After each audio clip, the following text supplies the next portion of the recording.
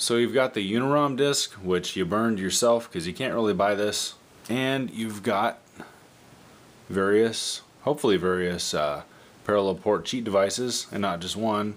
I'm going to show you how to determine if these will actually work on your PlayStation. So I'm not going to go over how to burn the disc. There are plenty of videos on YouTube and elsewhere, forums, how to burn that stuff. And I'm not going to go over how to connect these to your PlayStation. You have to have an original PlayStation. I mean, if you have a parallel port and these hook up to it, then they hook up to it. If not, they don't. What I'm going to show you is how to determine if your PlayStation is able to flash Unirom to them. And I'm also not going to go through how to get your PlayStation to boot burn disk, because again, there are a lot of videos about that. So I'm just going to show you if they can or cannot and how to determine that.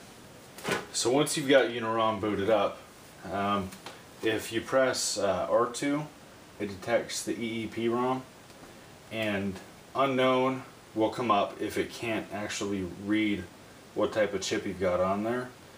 And all 4 Fs, this is this hex, I'm not going to go into all that, but if it's 2 Fs and 2 more Fs, you have nothing plugged in. So that means you can't flash it, you got nothing to plug into to flash. I'm going to go through the ones that I'm not able to flash myself. This is the Game Enhancer 2. I can't flash this, and pretty much the same form factor as the rest of the devices. Most of them you have to have up, down is just off or bypass, and up is on. So let's hook this up, and then we will detect it.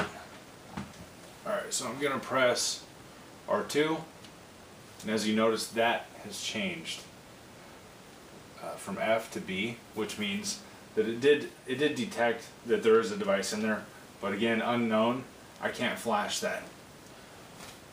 So if I go to Start, ROM Selection menu, it'll read out from the disk itself all the available flash ROMs, or ROMs you can flash. You almost always want to choose the standalone or the plug-in. Now I'm going to press X, and not detected, because it doesn't know what it is. So I'm going to go Start, exit again, pull this one out, and press R2 again, and all 4 Fs. So this one is out. You can't use this. The Power Replay 3, not sure if this is an official, unofficial device, but same form factor again as the other ones. Check this one. That one slides in pretty easy. R2, again unknown. But we've got some other numbers. Don't worry about what those mean. If it says unknown, you can't flash it. So yank that out. R2 again, all Fs. Game Hunter, CD version. No idea what that means, CD version. Again, it's a cartridge that says CD version. I was hoping this one was going to work because it's clear. This one is a bit of a tight fit in the back. We got it in. R2. Again, you get some different numbers. That's not going to work. You got to pay attention to unknown. That's what you got to look for. So the one, sadly, I mean happily it's clear. That's what I'm going for. I love the way it looks. Even Action Replay, Pro Action Replay. This one actually does read out. However, the device itself is faulty, which is kind of a bummer. So there we go. You have a name right there. And you see, as soon as I refreshed it, it started bugging out. Now, I've looked into this being some sort of fault on the PlayStation itself, the one that I'm using, or the AV out, and it's actually not. It's something to do with the device itself. I don't know if it's affecting the system or the video out, but this thing is wonky. There you go, it's glitching slightly. I press start. Can't get it to do much with the standalone, so we'll go with the plug-in. Press X to upgrade, and this is what you will see. And it won't flash anything that is too big because it'll read how much memory it can flash. If it's too big, it simply won't do it. Exit this menu. There we go, reset PlayStation. Press circle. And this is what you get when it does work. And don't buy this. This is Sickles' disclaimer, I guess. X continue.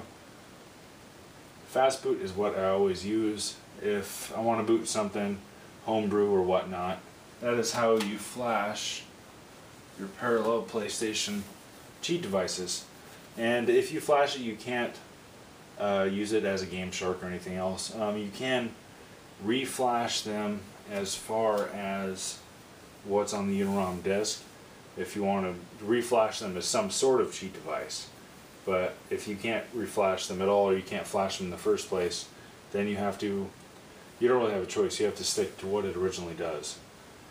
And there is no hard, definite list of what can and cannot be flashed with this. You kind of, if you have one, and you have a PlayStation, and you can get it to boot, and then find Unirom and get that to boot, then you can detect if these things, if you're able to flash them or not. But that's a very specific subset of people that have these things, so that's why I'm doing this video. If you have a bunch of these like I do, I went through a bunch of trouble to see if I could flash them, and I thought I was doing something wrong. It's not you, it is actually the devices are not flashable. Like the video if you like the video, subscribe to see more of my ramblings, and press thumbs down if I suck. Thank you, please. Go try to flash your devices, have fun.